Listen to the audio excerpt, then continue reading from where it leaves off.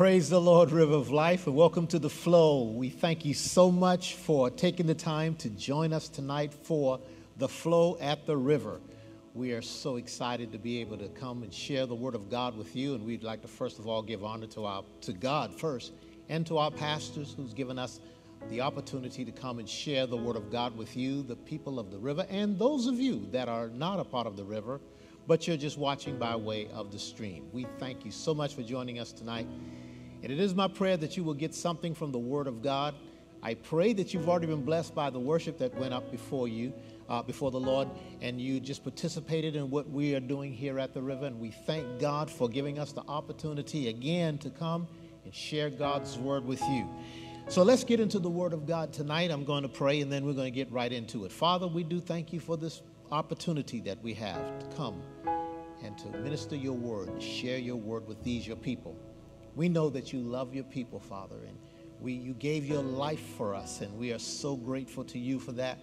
And we thank you not only that you gave your life, you gave us your Holy Spirit, and you gave us your living Word. And so as we come together tonight, we pray that you would speak to us, to our hearts, and that the words would escape the pages of the Bible and go directly into the heart and go into our footsteps, Lord, so that we can walk out the things that you will share with us tonight. We don't want to be just hearers of the word only, but we want to be doers of the word, because we want to see your life change our lives. And we thank you so much for the power of the Holy Spirit that will go through the waves, the airwaves right now, and through into the houses and bless the people of God. And not only that, touch the people of God, and where there's healing that's needed, healing would go forth, Lord, and restoration and deliverance through the power of the living Holy Spirit that lives on the inside of us. And we thank you so much for the joy that comes from you, Lord, that is our strength. And we just give you praise, we give you glory, and we give you honor tonight. In Jesus' name we do pray, amen. And God, we thank you. Well, before we get into the Word of God, let me just give you a background of how this message came about. Some years ago, I believe it's in 2004, the Lord spoke to me concerning some things that he wanted to share with me personally in my life. And sometimes when I have some things that are personal that the Lord shared with me, after a while, I'm free to share it with other people. And so tonight I'm going to share with you in a different way. I'm not going to be preachy at you at all. I'm just going to basically, we got enough preachers around here to preach circles around this place or whatever. But tonight, I'm just going to take the time to just share out of my heart some of the things that the Lord shared with me concerning waiting on the Lord.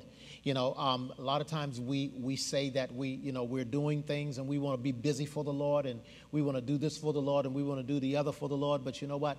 One of the most important things that I'm learning as I get a little older in life, I'm learning the importance of learning to wait on the Lord and not be in such a hurry.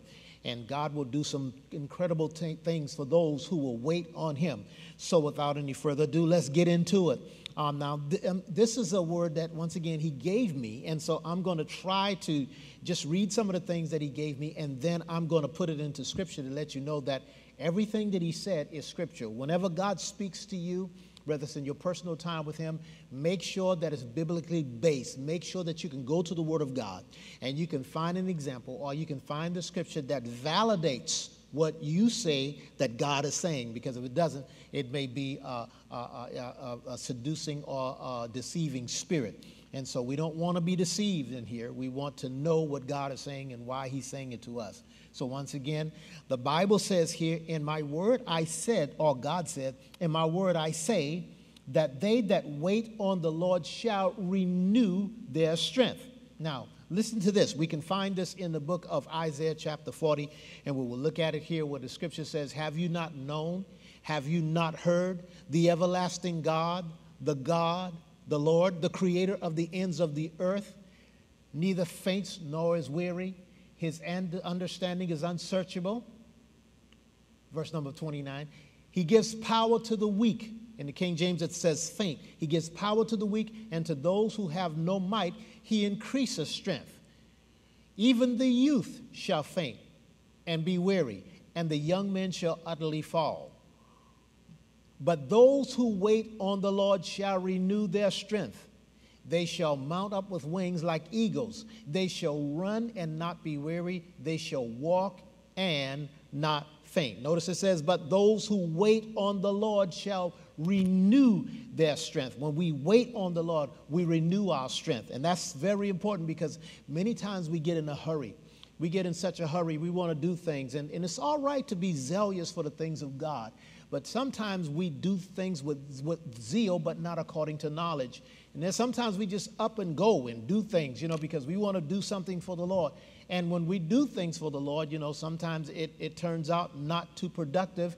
And we do it in the strength of man because we failed to do something that is vitally important to God. That means wait on the Lord, waiting to get instructions, waiting for him to temper us, waiting for him to teach us and guide us and direct us and instruct us. Now, the Bible says they will renew their strength. Now, in the same book, in Isaiah chapter 30, verse number 15, the Bible says here, listen to what it says.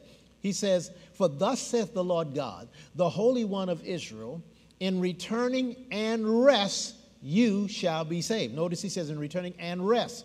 And quietness and confidence shall be your strength. But listen to the response of the people. But you would not. Listen to this. Verse number 16 says, and you said, no, for we will flee on horses.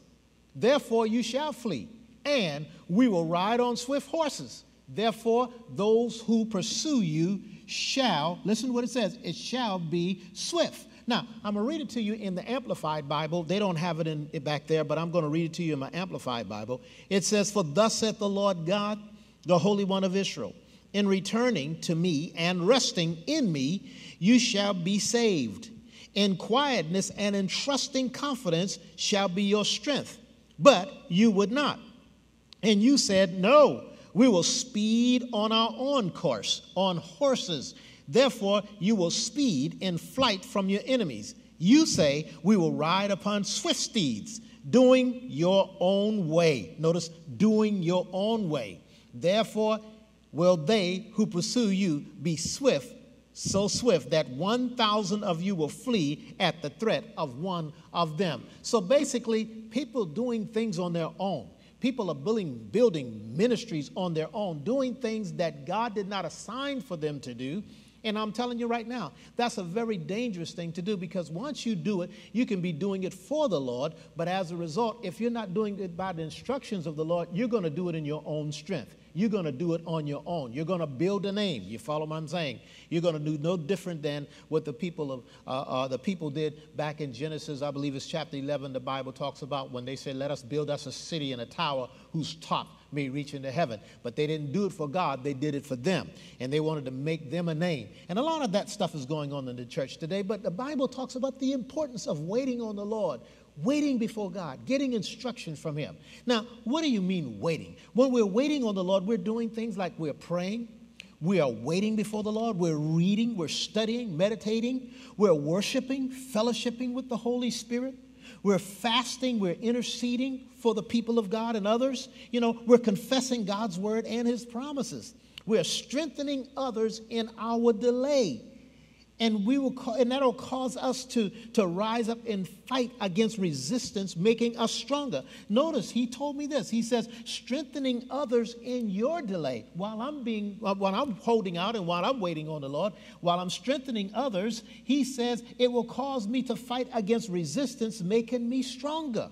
See, you got to understand, saints of God, that strength is only built through resistance. You go to the gym. And you want to, build some muscles. You want to be able to, to look good, but at the same time, you want to be strong. You want to strengthen some of those weak parts of your body. And what you do, you go to the gym. And when you go to the gym, you might do some things that, cardios and things like that. But at the same time, you want to build. You want to build. And when you build, you're going to have to work out with resistance. You're going to have to work out with weights, dumbbells or barbells, or those are machines, those weight machines. And the purpose for doing that is so that you can build muscles, so that you can get stronger. And so when you're doing things that are resisting you, when you are working against resistance, it makes you stronger. And so while you're waiting, see, waiting is something that nobody wants to do. We don't want to wait. We got to have it in a hurry. And sometimes when we want to purchase something, I go in the store and I see something I want, and I really don't have the cash money for it right now, and so I won't have to wait for it. What do? I drop my credit card down on it. And I said, well, I'll just get it now and pay for it later. And next thing you know, they're charging you interest and all that kind of stuff like that or whatever. And you're not only paying for your product, but you're also paying interest. And, and the longer you don't pay it off or whatever, it just accrues more interest. So, but see, that's the bad side, the downside. So what we're saying is that we have got to learn how to wait on the Lord. And that's contrary to what everybody wants to do today, because we want it now.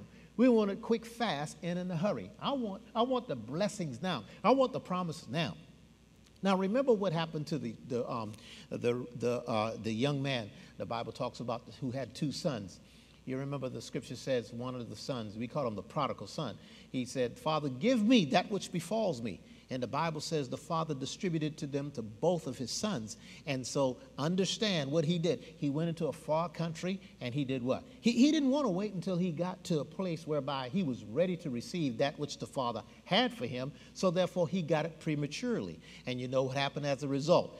As a result of the premature son, he went out and spent it all on riotous living. And you know the story. So what I'm trying to get you to understand that we need to learn how to wait. God knows. David said, listen to that, my times are in your hand. So when God wants to bring it to pass, then we ought to be willing to wait. And that's hard for a young guy. When I was a young guy, it was hard for me to wait. I just want it, and I want it now. But there comes a time when we get a little older, we understand that, I need to really settle down and wait and make sure that this is what I need to do. And, seek counsel at times. Seek the wisdom of God through the scriptures. And seek the wisdom of God by spending time in the presence of the Holy Spirit. And he will let you know, rather. Even in the store sometimes, when you're in the store and you're getting ready to get something, you may get that little nudge, no, I don't think I ought to get that now, or whatever. That's the Holy Spirit telling you, no, not now. And then, you wait maybe a few weeks later or something like that, and then all of a sudden you see that thing that you wanted so bad, is half price. And you say, oh my God, I'm so glad I waited on the Holy Spirit, because listen, hallelujah, glory to God. I hope y'all getting something out of this. God will perfect that which concerns me. He is concerned about every little detail about our lives. And if you was to consult him, the scripture says, in all thy ways acknowledge him, and he will direct your paths. So when you acknowledge God, he gets involved in your life. He gets involved in your finances. He gets involved in your marriage. He gets involved in everything you want to decorate your house. Ask the Holy Spirit how to do it. I remember the time before that my wife had cut some cabbage up, and she fried the cabbage. Not fried it. Yeah, she did. She fried the cabbage up, and it was good. We had nice cabbage with she put some sausage in it. Oh man, that thing is so good. And she puts bell peppers and other thing in there, and man, it was good. But she had some cabbage left, and she didn't want to throw it away. So she just said, the Holy Spirit just spoke to her and said, make some with the coleslaw. And she said, well, I never made coleslaw before, And so he taught her how to do it. And man, that was greater. So see, God knows all these things. Many of you right now, listen to me very carefully, beloved. Many of you right now, the first pain that comes into your body, the first thing you do, you go to the medicine cabinet, or you may call the doctor. I got to go get this checked out, because this could be something, something very seriously. And we don't consult with the Holy Spirit. But when we consult with the Holy Spirit, he'll tell us something that we need to eat. It's like your body is lacking. It's deficient in this particular thing. I remember the time before, I felt like I was having some kidney pains and things like that. And he told me exactly what to do. He told me exactly what to do. And I went and did it, and guess what? It cleared it up. And it wasn't no medicine. It was just something that I needed to take, something I needed to drink. Amen. Are you understanding what I'm saying? And so when we wait on the Lord, when we turn to him, when we consult with him, he tells us what we need to do. And as a result, things get better. Because see, God's not going to lie to us. He's not going to tell us to do something and it doesn't work. Praise the Lord. So therefore, understand, folks. Now, I don't know how I got off on all of that, but I was talking about strength and resistance. But therefore, strength is built through resistance. Hallelujah. And this is how you are strong in the Lord. The scripture tells us to be strong in the Lord and in the power of his might, that we ought to put on the whole armor of God. A lot of times we are told, be strong in the Lord. But how do we be strong in the Lord? How do we do that? We stay with the things of God. We build our strength through resistance. You know, it's so easy. Listen, let me give you another example. When somebody, like, say, if somebody cuts you off on the road, or maybe someone stole a part from you or something like that, and the thing that you want to do, you want to get in the flesh. You know, all of us are guilty of that. We want to get in the flesh. But one of the things that we ought to do, we ought to eat a fruit of the Spirit. Eat it. That's right. Eat it. It's called temperance. So therefore, you know that if you're prone to go off, make sure that you eat some more temperance. Make sure you eat it. And so what do you mean eat temperance? How can you eat temperance? That's a fruit of the Spirit. That's right. You need to take some more of that and eat it. Amen. What do? You just make yourself sit down, be quiet, and shut up. And every time you do it, you gain another victory. You gain ascendancy over your flesh. Every time you eat it, when you have the opportunity, because these basically are opportunities, when the Holy Spirit tells you, stop, don't say a word. Amen. You know, just a few days ago, I saw something. I tell you, I saw something. I ought to be absolutely honest with you. It was a young lady, and she was looking, she was looking pretty good, and so she was looking good. And so I was getting ready to take another look, and the Holy Spirit said, stop. Oh, praise the Lord. That's what he said. He said, stop. Don't do that. You're not that. And you know what? From that one point, I'm telling you right now, it's like, oh, man, he is really concerned about us. He is really concerned about our lifestyle because he knows the proclivities, as my pastor used that word, the proclivities that we have towards things that we should not look at. You follow what I'm saying? And so therefore, it's called temperance. You're eating the fruit of the Spirit. You know, if you're going to get angry, you're subsiding, you're subduing your flesh and telling it, no, we're not that person anymore. We don't do that anymore. So we're not going to do that. You follow what I'm saying? You know, sometimes where you want to get depressed and down in the dumps and discouraged and everything like that, eat you some joy fruit. Amen. Go eat you some joy fruit. Well, how do I do that? Well, if you have to, put your music on.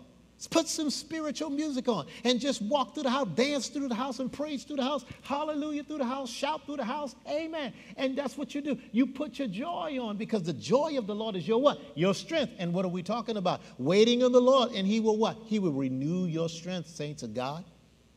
Now this is the word of God. This works. I'm telling you, it absolutely works. Praise the Lord. So let's stay with the things of God. Hear the word of God and repeat and rehearse over and over again the promises. Abraham, in the midst of adversity, war, plagues, famines, tests, and trials, reminded God of his promises. This kept him steadfast. This kept him stabilized. It's kept him anchored. He remembered the promises of God. God took him out and showed him the stars of heaven, the sands on the seashore, and that marked his mind. And so every time he got discouraged, I'm pretty sure there were times that he had his doubts. But guess what? Only thing he had to do is just go and look at the stars and say, God, you said my seed will be like the stars of heaven, like the sands on the seashore. Praise the Lord Almighty God. You got to understand, folks, that God is faithful to do what he said he will do. Amen. Remind yourself that you are a child of God. Now, once again, every time a promise is fulfilled, it strengthens his faith to believe God more. Because he trusted God. That's what he did. He just trusted God. Well, how did he get there? Well, you know, you got to understand that when you believe God and God comes through, what happens is that gives you something that we call experience. Let's look at it in the book of Romans. In Romans chapter number 5, the Bible says this. Romans chapter 5. Let's go there right quick. Amen. Amen. Amen. Romans chapter 5. Therefore, having been justified by faith, we have peace with God through our Lord Jesus Christ, through whom also we have access by faith into this grace wherein we stand, and we rejoice in hope of the glory of God. And not only that, but we also glory in tribulations, knowing that tribulations produce perseverance, and perseverance, character, and character, hope. You follow what I'm saying? That word hope in another passage is experience, and hope makes not ashamed. You understand, folks, so when God does something and comes through you for the first time, that gives you hope for the next time. And so as a result, when you go through the next trial, or when you go through the next thing or challenge that you have to go through, you have hope because you just go back and rehearse your past victory in God. Well, God, as I waited on you, you did this for me the last time. That's what David did. Remember, David rehearsed his past victories. What did he do? He says, Saul, your servant went out and fought with a lion and a bear, and God helped me. The same God that delivered me out of the paw of the lion, of the bear rather, and the lion, guess what? He will deliver me from this uncircumcised Philistine. So you got to understand, when you rehearse the past victories, you begin to have faith and strength for the next one that you're facing. But you got to do what? You got to have hope. Amen. So those experiences, don't throw those experiences away. Don't throw it away because they will serve you well in the future. Praise the Lord. Amen. So now, let's go on from here because my time is quickly running down. Praise the Lord. So Abraham believed God. He trusted God. At times, he had his doubts, I'm quite sure. We all do. And did not do everything right. Abraham did not do everything right. Even though he's the father of faith, he didn't do everything right. But he trusted God, and God honored him for that. Now, we must trust, rely, and rest, and be steadfast and unmovable. Once again, trust, rely, rest. Look at Psalm 37:7. The Bible says in Psalm 37:7, listen to what it says. Rest in the Lord and wait patiently for him. Do not fret because of him who prosper in his way. Notice what he says. Rest in the Lord and wait patiently for him. So what do we do? We're learning how to renew our strength. We're learning how to mount up with wings as eagles. When we rest in the Lord, when we wait patiently for him to bring his promises to pass, guess what? He will do it, and he will do it in his time. The problem is that we don't understand that our times are in his hand. We want it, and we want it now, as I said before, but God's not like that. He wants to take you through the process and take you on a journey while you're waiting for him to bring it to pass. Praise the Lord. Amen. And we don't have time to talk about process and journeying right now because I'll get sidetracked and I won't finish this message. Amen. Praise the Lord. Now, so therefore, you trust, you rely, you be steadfast and unmovable. Hear the words of the Lord released from people who have spoken into your life. Hear it over and over and over again. Speak things that they speak to you and watch God bring them to pass in his season. Now remember, the Bible says the vision is yet for an appointed time, but afterward it will speak. The Bible says it will speak and it will not lie. Though it tarries, he tells us to wait on it. You can find that in Habakkuk 2, verse number. I'll tell you what, let's turn there right quick. Habakkuk 1, Habakkuk, chapter 2. Notice what he says. And this is the part that everybody who quotes the scripture always miss. Notice what he said. He says, I will stand on my watch and set myself on the rampart and watch to see what he will say to me. In other words, I'm waiting on God. I'm just going to sit here until God speaks to me. Notice what he says. I'll watch to see what he will say to me. And I will answer when I'm corrected.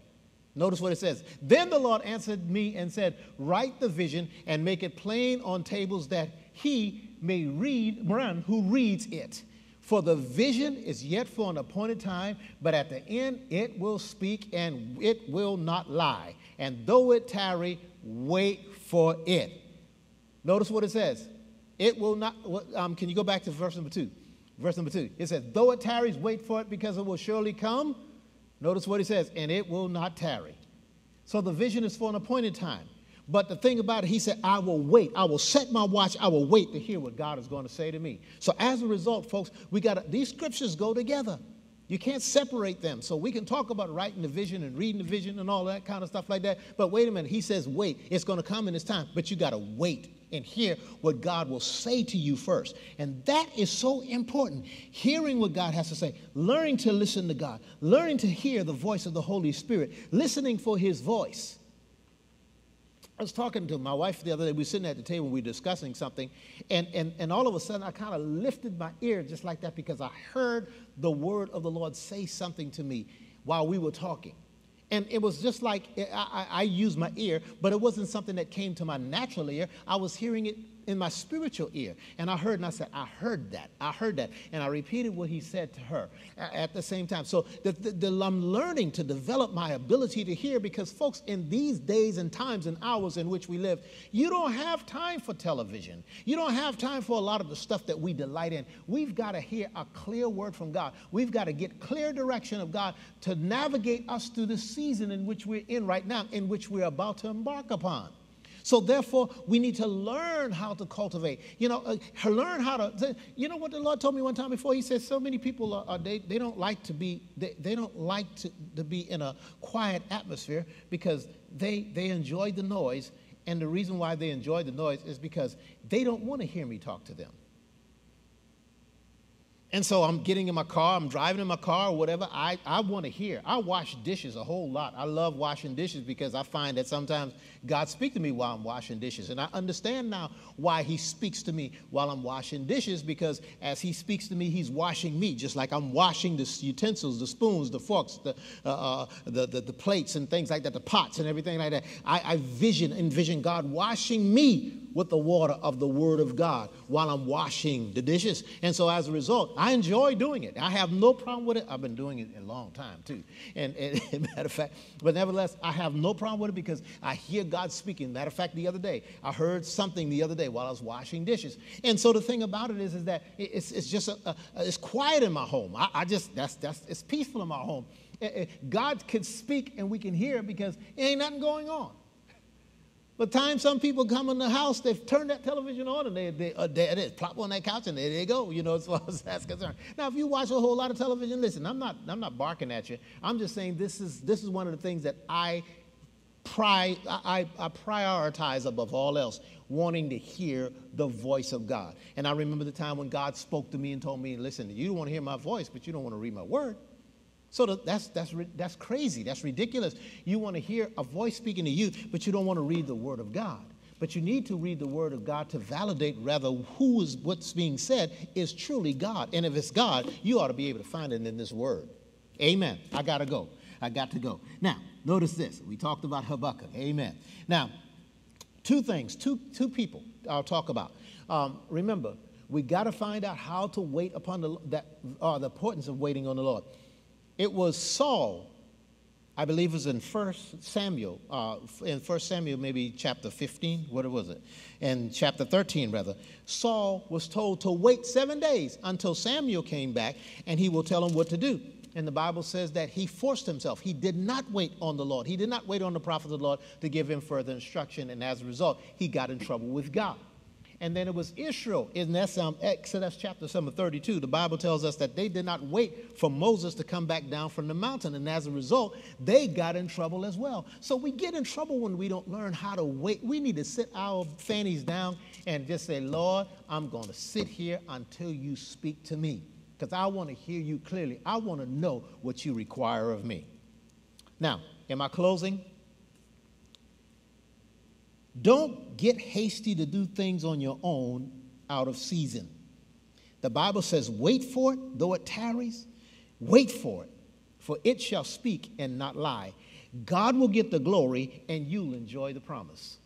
Once again, if you wait for God to bring it to pass, God will get the glory, and you will enjoy the promise. But you got to learn how to wait on the Lord. Amen. Something else I'll share with you before we go. The Father can't be manipulated.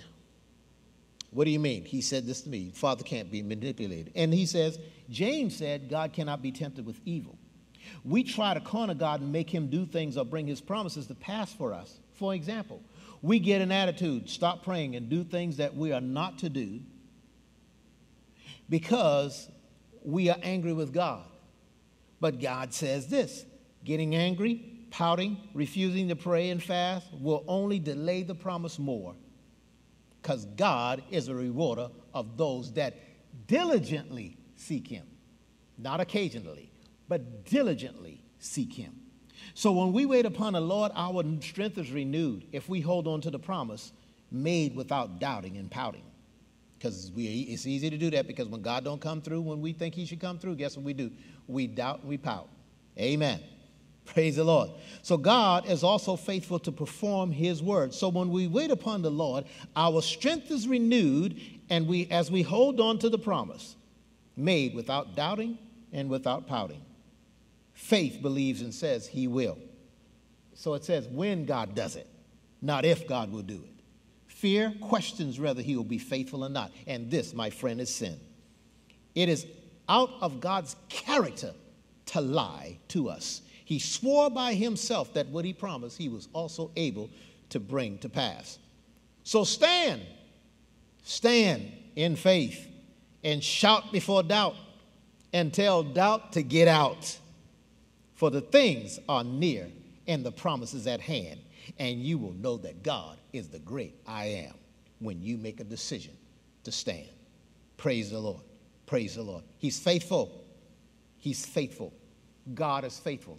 And if you have a promise from God, wait on the Lord and be of good courage, and he will strengthen your heart as you wait. Father, thank you so much for this word. Thank you for this time that we've had together with these, your people. It is my prayer, Father, that the things that were spoken and shared tonight would edify, would bless, will encourage. The things that I shared out of my spirit and my heart tonight, Father, I thank you so much that they are not things that I concocted, but this is something that you spoke to me through the words of the Holy Spirit as I sought and wait upon you. So, Lord, I just pray tonight that everyone that hears these words, that you have spoken to them through this vessel that you've chosen. I didn't bring myself here today because I wanted to be here. I brought myself because I was commissioned to be here. And that's by your servant, the pastor of this ministry. And so, Father, I thank you so much for helping us to lay aside the weight and the sin which does so easily beset us, so that we can run with patience, stripping off all those things, Lord, that encumbrances, that hinders us, Lord. Rather it's television, Lord, rather it's the internet, rather it's the social media, rather it's the news media, anything, Father, that holds us back.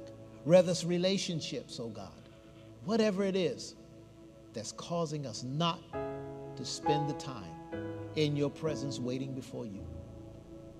I pray, Father, that folks won't get angry with me or you, but, Father, that they will set themselves aside and find the place of quietness and rest and in confidence. I had to do it, Lord, and I'm still so far from the mark. But I thank you, Lord, that you will help those who wait upon you. You will renew our strength, Lord. We all get weak. Young men utterly fall, Lord. We all stumble. We get tired, Lord. We get battle weary. But, Lord, you help us renew our strength when we learn to wait in your presence. So we thank you so much, Lord. Thank you so much, Lord. I pray that people will hunger and thirst to hear your voice. We need you in these days and times in which we live. We need you, Lord. Pastor Deborah preached a few weeks ago about, are you listening? And Lord, forgive us because many of us have not listened. But I ask you, Lord, give us ears to hear. Give us ears to hear. Be that voice behind us that's saying, this is the way, walk ye therein. Thank you, Father, for your living word.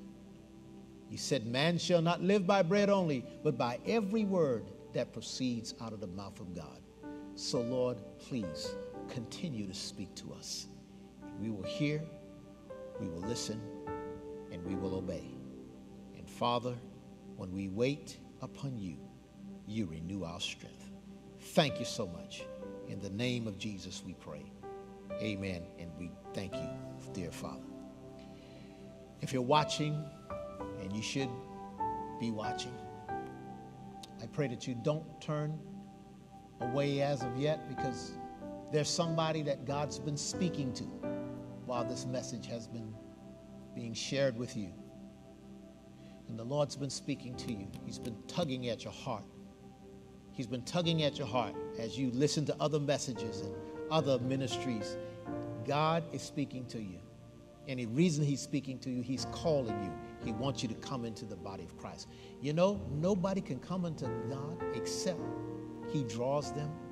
And so right now, that tug that you're feeling right now, that voice is calling you to give up, to come into the kingdom of God.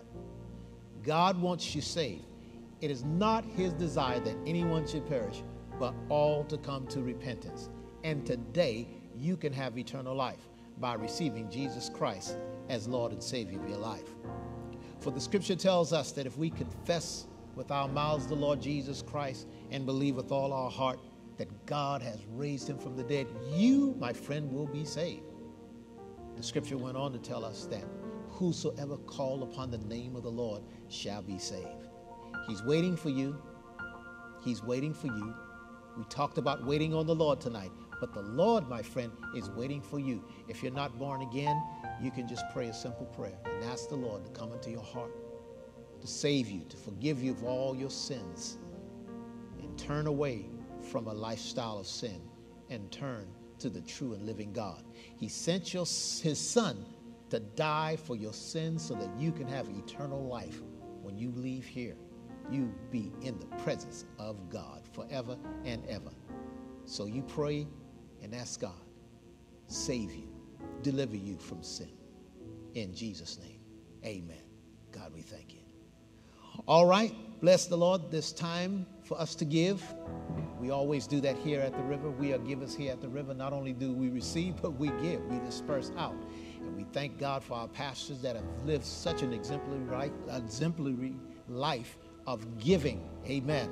They're blessed today simply because they're give. And we are blessed as a result because we give as well. The scripture tells us, give and it shall be given unto you in good measure, pressed down, shaking together, and running over will men give unto your bosom. And as we give tonight, we want to make sure that we're giving, trusting God and believing God to do what he said he will do, fulfill his promise and taking care of his people, because we give to the work of God. Amen. Glory to God. And you have a number at the bottom of your screen right now. You can text by giving. There's other ways you can go on that website. And you can also come to the church during the week. You know, we are masked up, but you can come to the church and you can give as well. And then we have, I think it's something, a text to give. I don't use that one, but nevertheless, amen. But you can give that way as well. Praise the Lord. And we will certainly be happy to receive your gifts and your sacrifices, amen, on behalf of the kingdom of God. And not only that, you know, the pastor's been talking to us about being a blessing to other people. Not only just the church, but other people. Amen. You see people on the street. You know, folks are homeless and jobless and all kinds of things like that today. So make sure that you remember those people that are out on the street, standing at the corner. Some of them, you don't discriminate to where you're going to give. Just bless the people of God. Be an agent of blessing, and God will trust you with more. Amen. That's all I'm going to say about that. And so I want to thank you so much for taking the time to be with us tonight. And two people I'd like to give special thanks for. I've already thanked them before, but I want to thank them again. Andrea and Adrian is behind the cameras and behind the presenter tonight. And I thank them so much for their time and taking the time out of their office and come and help us out with the media production. Amen. God bless you, girls. Thank you so much. Amen. And so that's all I'm going to say tonight. And so thank you so much. Until next week, we'll see you Sunday. Don't forget, we got two locations now, right here at the River Orlando and the River Palm Bay. Be at one of the services. God bless you. We'll see you next time. Amen. Bless you. Shalom.